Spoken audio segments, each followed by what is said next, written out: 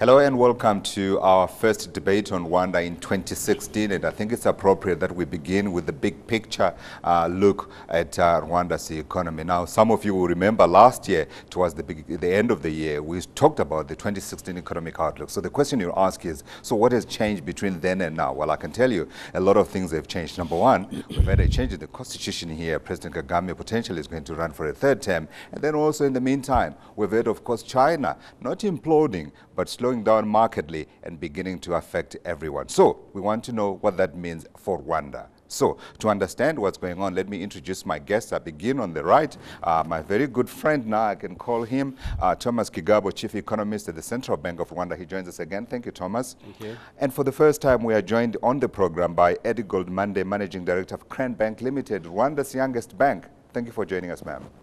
And last but not least, Emery Rubagenga, he is CEO of Roka Mining. Emery, thank you for joining us today. Let's begin with the big picture look. As I said, last year we spoke about Rwanda, and we spoke about the fact that Rwanda is in a good space, if you like. We're still talking about growth potentially that will come in between 6 and 6.5%. When you look at the overall African growth picture, we're talking probably about half of that. So Rwanda is in a good space, but still there are threats. Has anything changed between the time that we spoke about last year and now? And have you indeed changed your own economic outlook forecast figure? Yeah, thank you so much. I think now nothing very big has changed because when we did projection for 2016, we already knew that China will continue to pose problems with implication to the rest of the world because China is a very big economy, and we have this slowdown in commodity prices, which is also challenging everybody.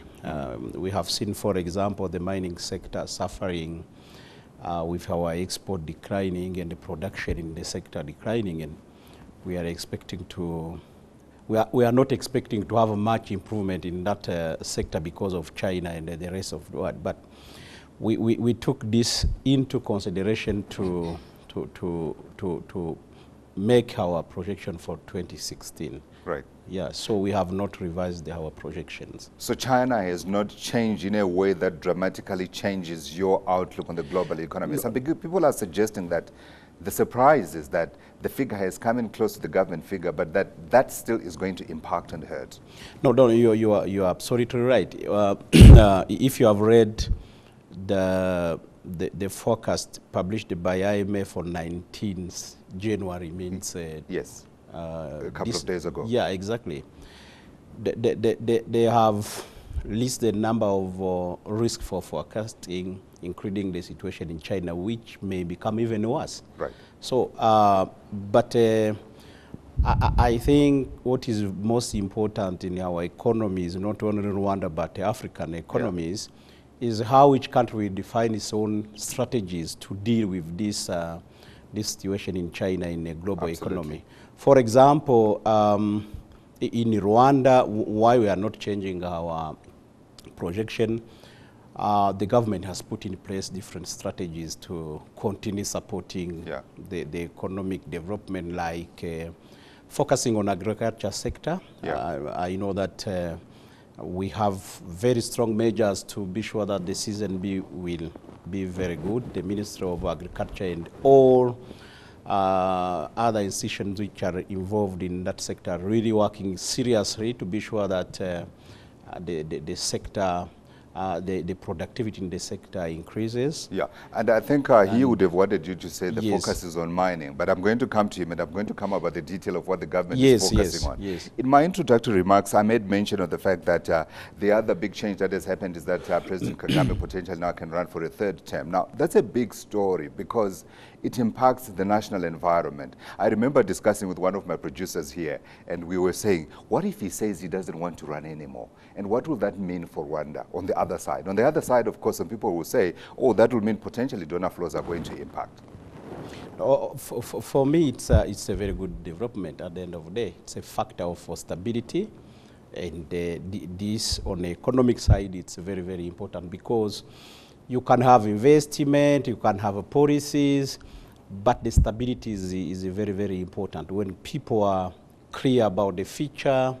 I'm talking about people in Rwanda, but in the region, in the global environment. Absolutely. This is a positive factor which definitely will help us. Which could change again that national picture that we're talking about. Let me bring in the other guests. Edigold, let me begin with you. From a banking perspective, when you look at this landscape versus what you saw towards the end of last year, has anything changed dramatically for the better or for the worse? Where are you in terms of your look and how you see business panning out?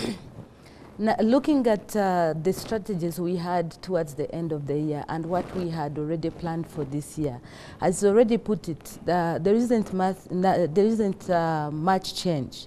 We are still looking at the strategies we planned, because the same economic outlook, the same growth that has been anticipated, the same government projects and plans have not changed. Right. Because we are working within an environment that is fostered by the government. Right. So when there's that remains stable. And that is which stable. is what banks want, isn't it? Definitely, right. Yes, so what we are looking at is just to pick up on what we've already put in place, ride on the stability of what the government has put in place, and continue with also supporting the government strategies. Right. A case to point out is the agriculture sector. There's a lot going in there. In the past, as bankers, we would be shying away from agriculture. Right. But when you look at the strategies that have been put in place, the different projects that are within Minagri, and the way they are trying to support those people who are dealing right with primary agriculture. Yeah. There is a good focus, and there's also stability in there. I'll give an example with some of those I'm dealing with. Please. There is post-harvest support, which has always been a challenge to agriculture. Right. But now the government has come in with different guarantees, with different support, motivating the people down there to harvest, both for re-injection into agriculture in terms of seed, right, and also to keep until they get market. So they will not be running through selling and losing out. Right. And to me, that is a good focus on agriculture. Yeah. Absolutely. Let me come to you, Emery. I think you have heard very eloquent emphasis and, how shall I put it, preference between our first two speakers for agriculture as to the exclusion of mining. I'm trying to stoke the fires here. But from your perspective, your world has changed, hasn't it? Because when you look at the pressure that we've continued to see coming onto commodities and the impact that it is having, number one, on pricing, number two, on capital allocation across the globe as well, you're certainly seeing pressures. You don't feel any relief, do you? It has been a very hectic 3 years. From 2012, the prices of commodities, like you rightly mentioned, has dropped down. There's actually a saying in my language, in Shona, which says that what forgets is the axe.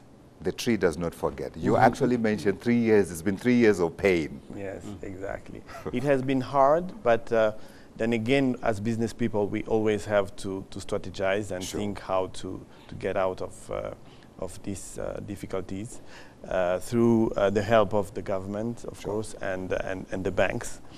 The sector has suffered terribly on prices. Just to give you like we were talking earlier, absolutely, the price are unbelievably down today. Just to give an example, the tin, which 3 years back was at 33,000 a ton, is at 13,000 a ton. $33,000 a ton. Exactly. And it's almost a third to the price that we're having today. Yeah. So when you have such an impact on the commodity that you're producing, definitely, and the country relying on mining as one of the main sector has been affected as well. So we need to produce 3 times more in order to have the same impact on the national economy. Absolutely. It's almost like yelling the Saudis and the oil guys, isn't it? Ramping up production more so that they realize the revenue that they were at, but at lower prices. Yes. The difficulties here now is to have the financial capabilities to do that. Yeah. Then with our banks, local commercial banks, not that excited to enter in that specific sector due to obvious reasons. We privileged to have like the support of the government. I was hoping Edigold would say, no, we are excited about mining, and it's certainly one of the sectors that I would be, Edigold, thank you for You'll be knocking on the door, absolutely. Definitely, straight after the call. But I was going to say also that your sector, so you mine tin, but you also mine tantalum, you also mine tungsten. Yeah. And those are two areas that I thought perhaps potentially would shield you, because, I mean, we're still buying our phones like it's nobody's business. The technologies that people talk about, I mean, WEF in Davos right now is focusing on the so-called fourth industrial revolution, and that's all built around tech, and tech demands your resources. There's no support that's coming through there? No, these three different commodities have suffered differently. But all of them, because the biggest demand is coming from China, sure, which has been also affected economically. The growth has been not the same. So for even these other specialist minerals. Yes. These three elements are produced in several parts of the world, but mainly here in the region. And 40%, more than 40% of our total production goes to China. So, and when you consider that 70% of the imports in minerals has gone down, wow, so the impact is huge. Yeah, I want to come back and fully understand that, but I want to talk about the African continent and its impact on Rwanda and the slowdown that we've seen across the African continent. We saw recently figures coming out of the World Bank as well as the IMF. They've both revised their figures for economic growth in Sub-Saharan Africa lower. How does that impact Rwanda? Yeah, when you talk about Africa, I think we have two groups of sure, countries. Yeah. The first one is composed of countries exporting oil. This group is seriously suffering because of what is happening in international price of oil. They are trying to adjust their fiscal policies and their budget, and it's very challenging. On the other side, we have net importers of oils, like Rwanda. Like Rwanda, in the whole region at the end of the day. These countries are not much suffering because we have this low oil prices, which is helping us to improve the external sector, keeping other factors at the same level, and this has also contributed to reduce pressures on inflation, sure, and giving some rooms to central banks to implement a accommodative monetary policy to support the demand side of the economy, yes, through the credit private sector and whatever. Yeah. That's one. But what is happening at a global level, again, for example, the improvement in the US economy, even if they still have challenges, this is also creating some challenges in terms of capital flight, and this may continue to have pressures on our exchange rate and limit the accommodative monetary policy. So that's one. But second, I think our partners in the trend in Africa are still doing very well. This is the East African region. So you haven't felt as much pain because of this slower growth? Exactly. We have seen, for example, the demand of our production from the region increasing. You have been, probably will come back to that when we will be talking about strategies of the government, yes, to deal with these issues. I think there is a need today to focus more on the region than on the global economy, which is really suffering. The region is still doing well, with, yeah, challenges, absolutely, that's clear for everybody, yeah, but we're still doing well. Absolutely. The other big challenge, of course, is skills, isn't it? Yes. Because that's one of the difficulties that the African continent faces, and sometimes we underplay it because we don't want it to be exposed too much. We want to say it's other factors, but really we need the ability to make those things, and we also need the engineers, we, yes, also need the scientists, etc. Yes. Thanks for highlighting that point, because that's number two problem we have. The geologists and mining engineers that we have locally were trained like 20 years back in Russia.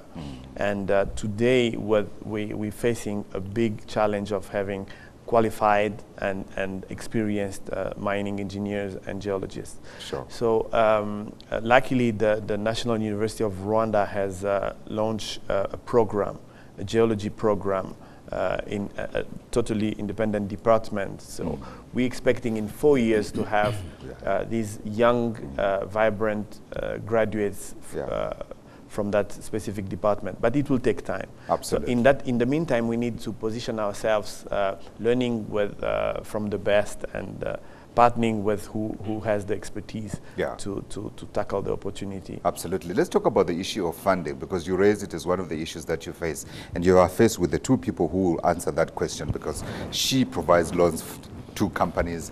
He provides the support that's required, as well as from a government perspective. Is this something that we should be focusing on more, really, especially the mining sector in Rwanda? Yeah, sure.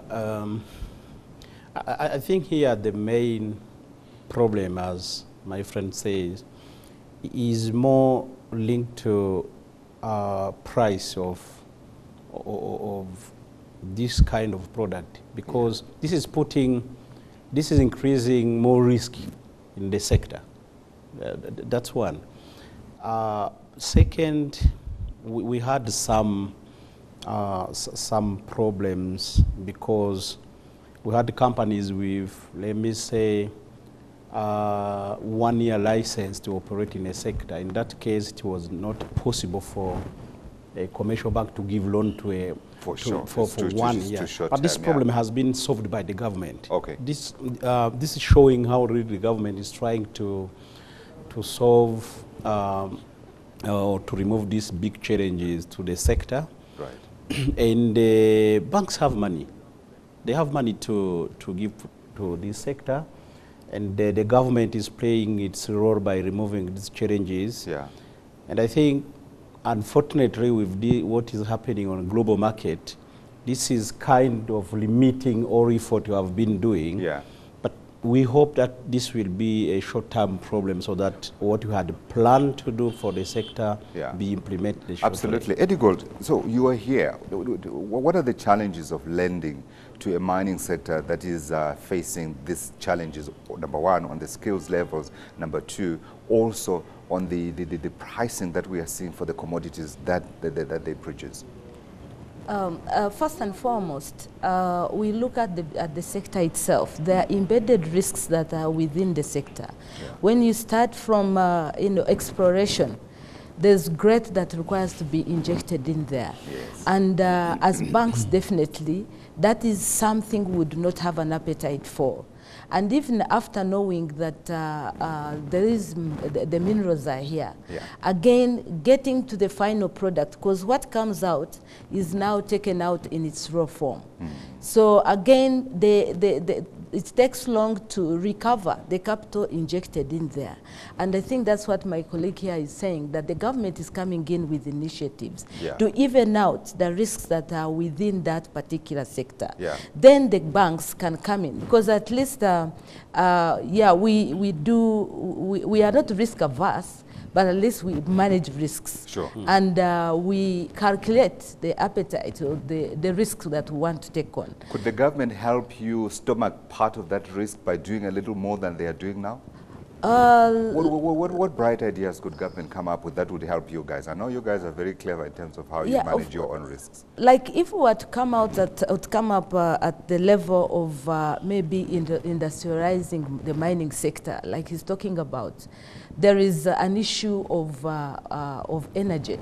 Right. What can the government do in there so that the cost of production for these industries is also managed at a minimum level, and then when the banks come in with their cost, then it's something that can come up. Because if you look at the cost of production, and then again you add in the cost of financing, it becomes quite expensive to come up with their output. And as he put it rightly, where the raw materials are going, like China, for instance, the economy has its own challenges, which again plow back into the economy here. Absolutely. So first is to understand the challenges that are within the sector and see how the government can come up to, it might not take them out, but it can even them out. Yeah. And then we see how the bank can ride on that kind of Thomas, platform. Could the government come up with more initiatives on the beneficiation story? Because we know this is a story that we've been talking about across the African continent for many, many years, and yet very little has actually gone on. What you don't see are specific policies that are geared towards enabling beneficiation. If you wanted to produce the stuff that's used for his tungsten, the stuff that's used for his tantalum in China here, can't government come in and offer help, tax holidays and all those other things that we talk about? Yeah, sure. Why not? Easy loans? Yeah, I think before we start facing this issue of China and the other big economies, I remember we have organized a big meeting, Central Bank, Private Sector Federation, and the Association of Commercial Banks here in Rwanda to talk about the sector. Right. We had at that time discussed about all challenges, and the government were represented there. And I think we're in a very good direction to solve these problems. Sure. And even the banks were ready. They have, at that time, raised some issues like what she's saying about the risk and this. Yes.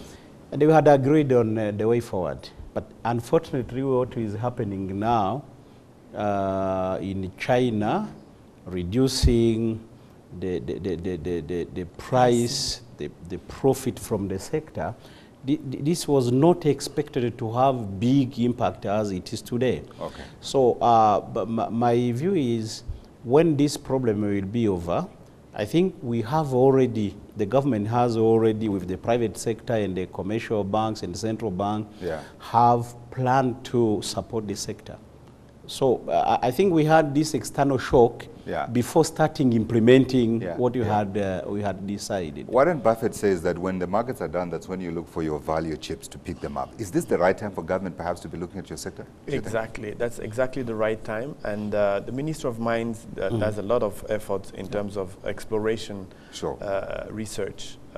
And they invest significantly in that direction. Sure. And some of the results are coming out now.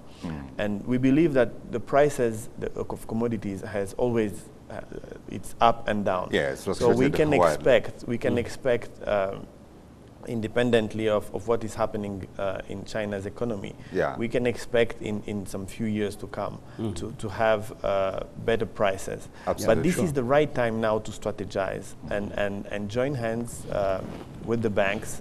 The banks needs to have a little more appetite into the long-term projects and not only the quick wins of financing some commercial transactions, which we understand as business people they need to do, but they could also focus into something which will have a much more bigger impact to the national economy. Think of the long-term, Edigold. That's what he's saying. Yeah, he's actually right, and we had a small chat before coming in here, and I was like, you know what, it's just a matter of identifying the funds that can go into long-term investment. Right. And that's the only way to go, and with maybe longer grace periods. We do support projects, and we do give grace periods up to 2 years. Yeah. But the mining sector is a bit unique. It needs more than the 2 years really grace period if we are to look at it critically. So that calls for better planning on the side of the banks, and especially where we get in credit lines from other European investment banks. Could the central bank perhaps help you access those long-term credit funds that would enable you to give them longer periods to pay back the loans? I think it would depend on the central bank's planning and strategize what the policies they have in place. Yeah. Because they could arrange on a wider base some of these funds, and then they are channeled through the banks to the beneficiaries. So the commercial banks can manage them, yeah. Of course, looking at the cost and what the bank can put up. Yeah. But these longer term funds can also be organized through the central bank. Absolutely. If they so wished. So yeah, I think that's what we have been doing. Normally the role of central bank is to ensure that the regulatory framework is conducive for commercial banks to have this long-term loan from abroad. Absolutely. And if you just check numbers, for the last 3 years, this kind of loans have been increasing due to our regulatory framework as a central bank really to support commercial bank doing their business. But the decision of lending to a specific sector of the economy, still the decision of commercial banks. Absolutely. Definitely. I'm certainly hoping that this conversation continues and there will be some lines of credit that will be coming to Rwanda to enable Emery to start thinking long term here. We are discussing Rwanda's challenges in 2016. When we come back on the other side of the break, we want to talk about where the opportunities lie and perhaps what can be done to try to foster those opportunities and make sure that Rwanda grows stronger than the 6 to 6.5% that has been focused. Join us after the break. Welcome back. We are discussing the economic challenges that will face Rwanda in 2016. During the break, we actually were discussing, and one of the things that really came up strongly is the issue of the cost of funding. This, of course, is a big issue that we tackled last year. And I remember on this program, Governor John Rwangombwa saying that if there's any company in Rwanda that is paying more than 15–16%, they should be asking themselves serious questions. Well, it has come up again, and I want to start with you, Thomas, about the cost of funding issue. And I want you to look at it this way. Inflation is running below double digits, and yet lending rates are around 15–16%. Why is it like that? Why can't we reduce these rates? Let's unilaterally cut them down. Yeah, thank you so much. One, I think we need to not exaggerate, because the lending rate in Rwanda compared to other countries in the region is very low. And let me continue. I think Emery doesn't care. Yeah, no. He just wants it below 10%. Let me explain. Why are we comparing Rwanda with... Exactly, I'm coming there.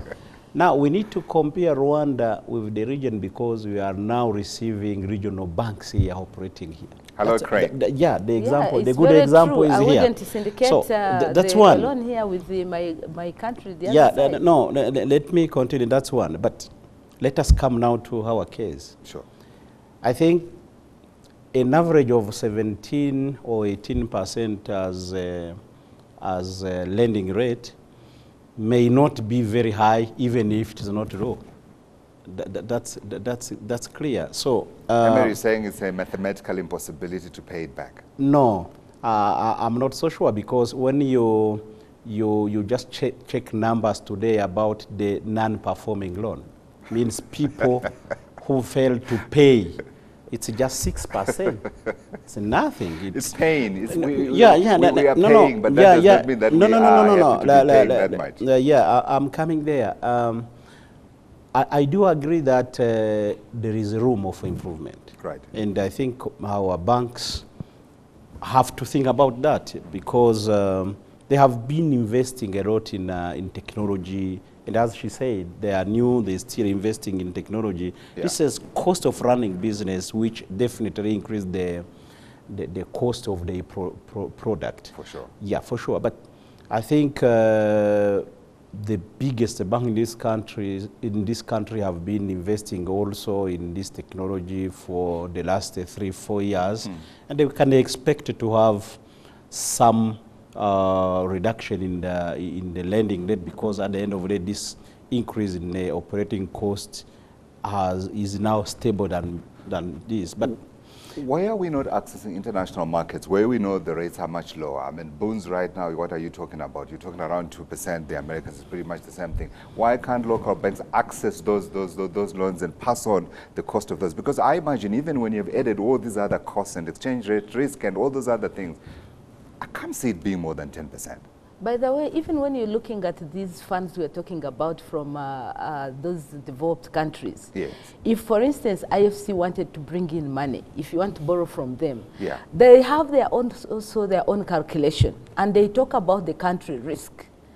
Okay? At the end of the day, the money you get in has that risk embedded in, and then the cost is also higher. And then So, it will end up around local rates. Yeah. The dollar loan will go for 7%, will go for 8%, will go for, there are those who can access it at 6%, but when you get it, at least in my former experience, when I calculated, we're getting it almost at 5%. So if you get it at 5% and you want to put in your cost, your overhead cost and all the rest, you find it going a little higher. But as he put it, I mean, my colleague here, the interest rates in Rwanda are comparingly low than in the region. Right. Because if I wanted to syndicate a loan here of $1, I could say I'll give it at 8%. But I would not get it at 8% in Uganda. So we are much so better. relatively much better here. We are much better Than in Emery, it doesn't look like we're going to win this one. My comment here would be Rwanda is the second best place to do business in Africa. Rwanda is the #1 most competitive and progressive government. So please compare it with those competing with it in that category as well as business. So just to give a perspective, maybe the capital market will also, which is a bit nascent, will be an option for us. Sure. And a dual listing with the Toronto Stock Exchange and London market would be also helpful. But it's imperative, it's very important that our banking sector start to think long-term with a specific sector. It's not sophisticated. This is a sector which has developed different countries in the whole world. And we have immense capabilities here in terms of resources. And it's not me saying, these are international studies from a very renowned geological firm which did the survey in Rwanda. Right. So it is right now that we need to position ourselves hand in hand. Of course there is challenges, but we need to tackle this opportunity now. I think that the message has been delivered. Let's move on and talk about where the opportunities lie. Earlier on we tackled the issue of agriculture, and I think it came up naturally as one of the areas that government needs to be working on. But the issue around agriculture is also that we've been talking about it for quite a long time, and yet the bulk of the people live there, 90% relying on it for their survival. Now, how do we make it contribute more to GDP? Let's talk about some of the government initiatives on that front. Thank you so much. First, let me start by this mining sector again, because that's very, very important, as my friend said there. Okay. I think we have been seeing, let me say, increased competition in our banking system since, let me say, 2010. We are really seeing change in the structure, in the structure of the banking sector. And now, I think this is the time for our banking sector, but also other economic sectors, to see how to benefit from this structural change. Sure. So I'm very confident that in 1 or 2 years, we'll see big change in terms of how our banking sector will finance the mining sector, because that's a very, very important sector. On the agriculture side, as I said, the government has put in place strategies to continue supporting the economic growth, to limit the impact of the global conditions. Sure. One strategy is to be sure that the season B of this year is well prepared. I know that the Minister of Agriculture and all players are very, very busy to be sure that everything is in place, so that we maximize what we can get from the agriculture sector. That is expected to be one of of the contributors to economic growth this year, 2016-17. Do you have targets in terms of where you want agriculture to contribute to GDP? Between 5 and 6. It has been contributing to the growth of the sector was 5% in the last 2 or 3 years. Right. We are projecting to have the same rate or go to 6%. That's extremely important. And as she well said, there is already some discussion with commercial banks to have some good project to be financed by the commercial banks. So we are expecting to have the loan to the agriculture increasing to continue supporting the effort of the government. That's very important. But second, linked to agriculture sector, we have high demand in the region for some product, manufactured food, for example. So I think we have already... What's the strategy there? Is there a government strategy to try to make sure that there's more food processing locally before export? Yeah, sure. What I've said before, first we need to be sure that the production itself in the agriculture sector has increased. Yeah. That's the starting point. And our industries, our manufacturing industry are well prepared because they have not been working at 100% of capacity. Sure. So this will help them to have production and to continue exporting in the region. Sure. That's about agriculture sector. Absolutely. Yes. Before we move to the other sectors, I wanted to bring it in because on that agriculture sector, where is the opportunity? We know about Rwandan tea and we also know about Rwandan coffee, but is that an area that you guys are looking at? Okay.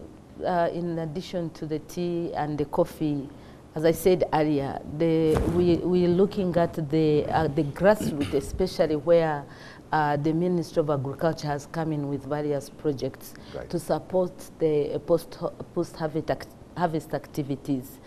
And in that project, they've put in some money and it acts as a motivator. It's actually for motivating the people who are borrowing to pay back. Yeah. Definitely, we have to do our own risk analysis, even when those guarantees are in place.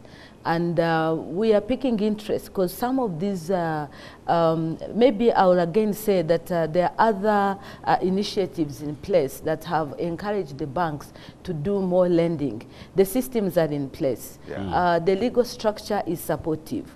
So when we manage our own financial risks, we know that the legal risks are managed.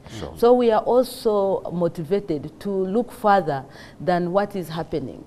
We have quite a number of projects we are looking at, and the people, the promoters, you see that they have been well trained because what comes with the government initiative is also capacity building. And that also really helps us to manage the risk because people are well clear that once they borrow, they have to pay back. It's interesting actually because nowadays, I know for instance, I can buy Rwandan coffee in Pick and Pay in Johannesburg, and my brother was in the US, however, he can't buy it. So he says to me, you buy for me, and then we find our informal means through which we send it. So the capacity building that you're talking about perhaps needs to be ramped up more because there are parts of the world where Africans are and they want African produce, but they can't find it. Yeah, of course, there's more to do because when we do export our own coffee, which is not processed, it ends up, it doesn't continue to be our product. But if we can produce more on the market and we export it as the one I buy is written made in Rwanda. Okay. Yes. Yeah, that's fine. Absolutely. So I think the start has already been there, but perhaps more needs to be done in terms of tapping it. Okay. All right. Let's move on and talk about the other areas. You wanted to mention, what else did you want to mention? I wanted to talk about ICT.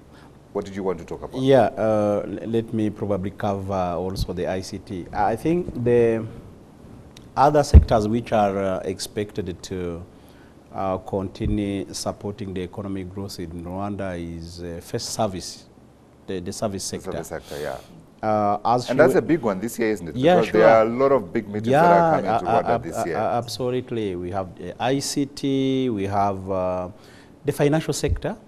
The financial sector is also expected to continue supporting the economy.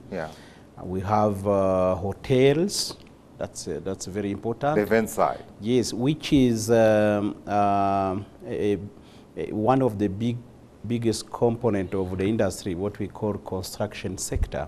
The construction sector is expected to continue supporting the economy this year with construction of roads, hotels, and it's where really the banking sector also will continue to play its role. Sure. And lastly, we have seen Rwanda focusing on the regional demand in terms of construction material like cement and other construction material exported to DRC and some other countries. Yeah. When you just check numbers, 2015, 14, there is a big change. And because the demand is there, the capacity of production of some of industry in Rwanda has increased. So we are, I think there is a clear focus on that aspect so that this continue to support the growth of the economy. As an economist, what would you say about, I mean, we've been talking about China and we've been talking about the way the government has responded to the challenges there. Markets, when numbers come in line, say, oh, okay, so the economy in China grew 6.9% in line with expectations, but we know that they want higher growth and therefore they are going to come up with stimulus. In the case of Rwanda, are we there yet? Are we? Are we there? We're in a situation where the government needs to come up with their equic stimulus packages to try to get growth growing higher than the 7%. Not really, because we are in line with our projection, and I think what the government is doing is to put in place strategies to limit the negative impact of external shocks. That's very, very important. So we have fiscal policy strategies, as I've been saying. So there's no big stresses that we can talk about now that demand. So. No. But from a business perspective, should government be thinking about this? Could perhaps government stimulus packages for ailing industries like yours be right to consider at this juncture, do you think? I would, you know, call for more investment banking players to come in. Maybe that would be in comparison to the commercial loans. Why, Emery? You are not happy?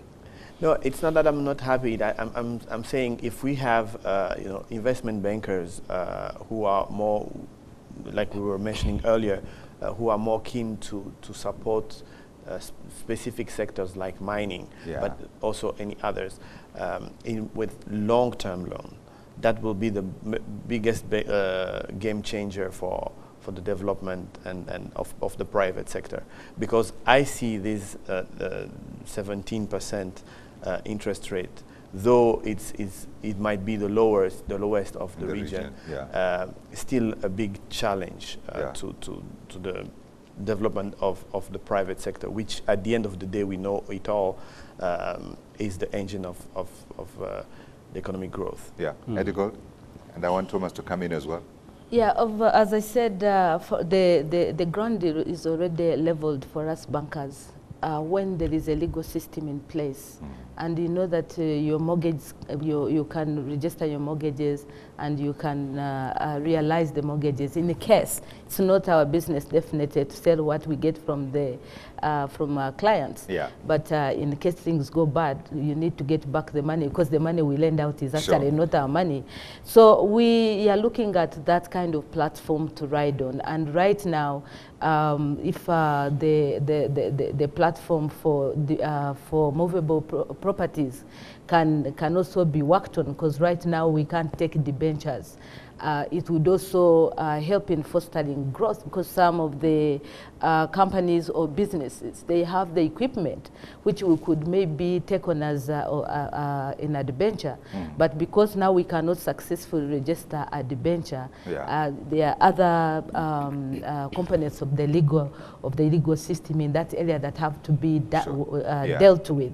Then that one would also increase dealing with those who don't have fixed assets, but have movable absolutely. Thomas, two issues for you to deal with. One, the issue of enabling the creation of a market where debentures can be listed, and secondly, the issue of licensing more investment banks, because that perhaps will foster greater competition and allow choice for industry. Sure, I agree with the comments. Look, when you are managing the economy in a country, I think Rwanda has been doing very well.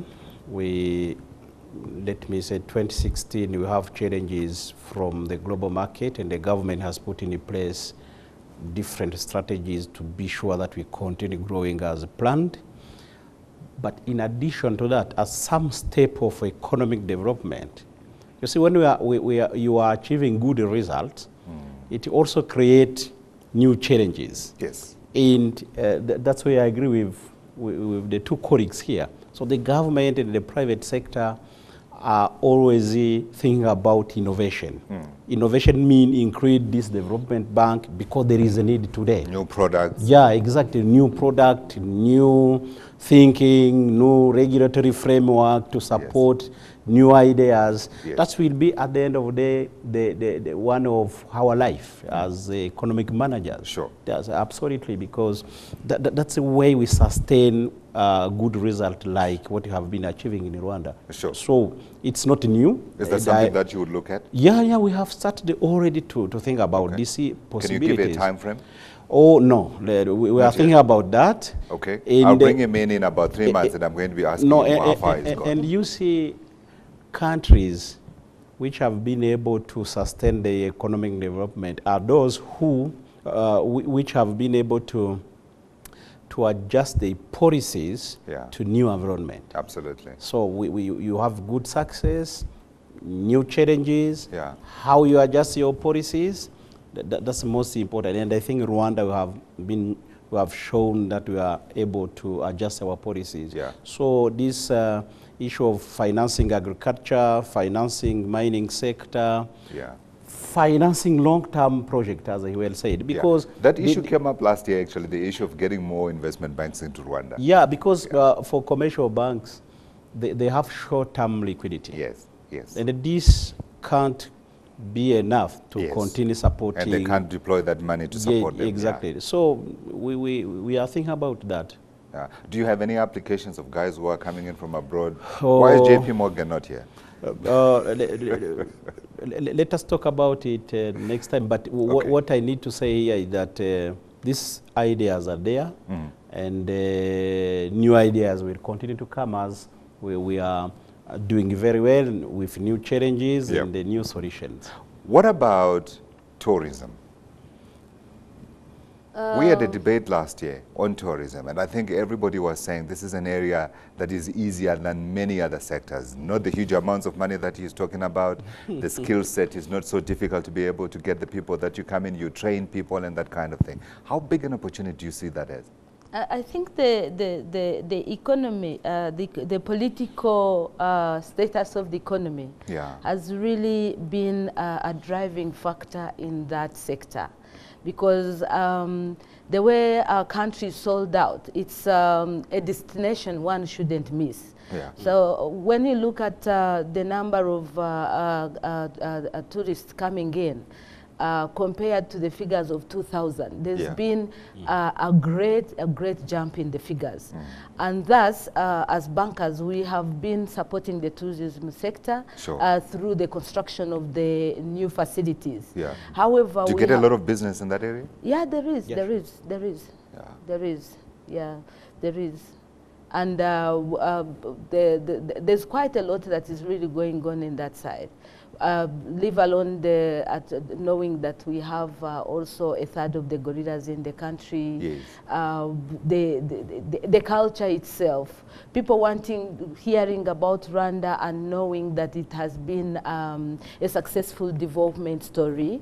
It's also attractive enough for people to come in and see what is happening in the country. Yesterday we were having a Rotary meeting, and one of the Rotarians visiting from the US said that when she was talking to someone else, said, "Oh, I really want to go to Rwanda. Next time you're going, please don't leave me behind."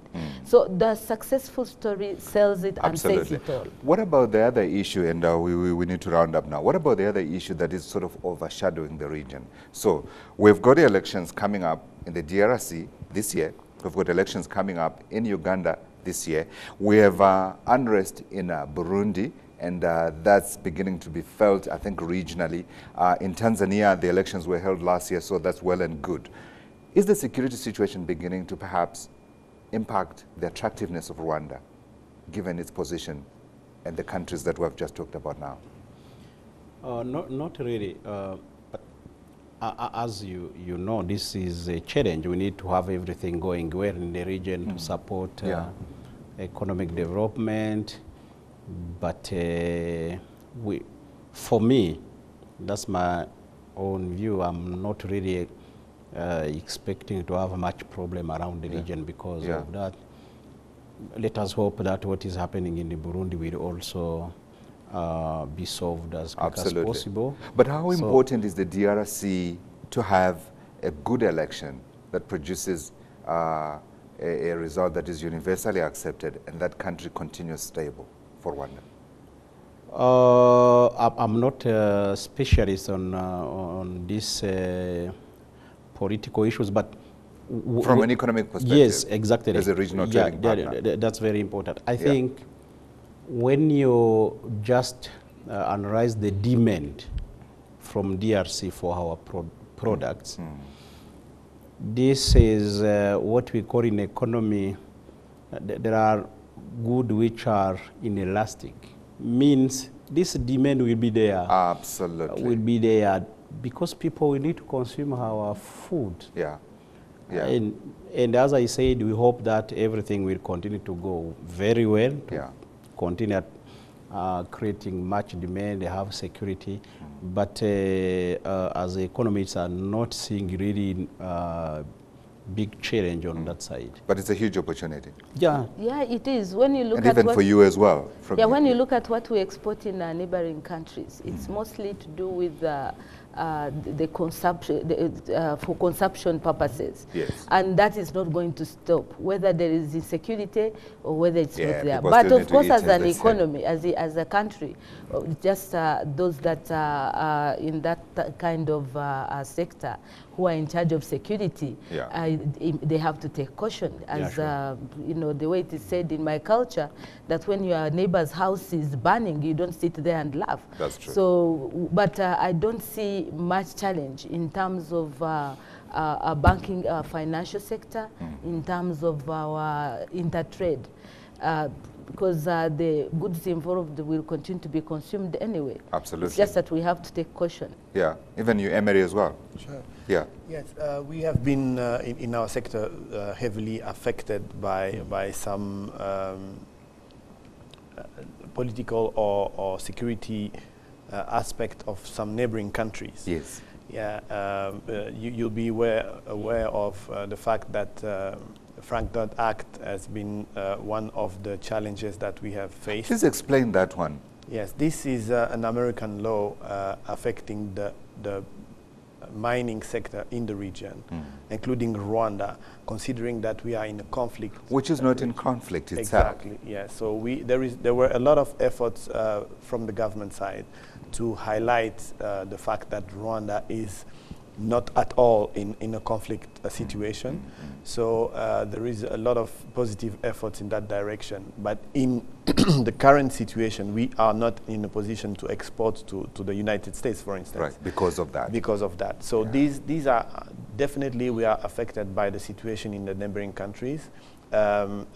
Luckily, we have outstanding government having so well performed in all the standards internationally. That helps because then the partners are with us and they know that it's a political issue which needs to be resolved. So yes, we are affected. We are affected by what's Absolutely, happening. and I'm certainly hoping that the DRC will hold a credible election in November. There will be a new president. I had an interview with one of the contenders the other day in Johannesburg, and he was very, very hopeful that there will be peaceful change and there will be a new government that will be sitting in the DRC, and that will open up the economic opportunity for the region. That's our program for today, where we've been discussing where Rwanda is going in 2016, and if the DRC performs, who knows where Rwanda could be come 2017. Let me thank my guests, Thomas Kigabo, Chief Economist, Central Bank of Rwanda, Edigold Monday, Managing Director of Crane Bank, and Emery Rubagenga, CEO of Roka Mining. Thank you all for watching the program today. Until next time,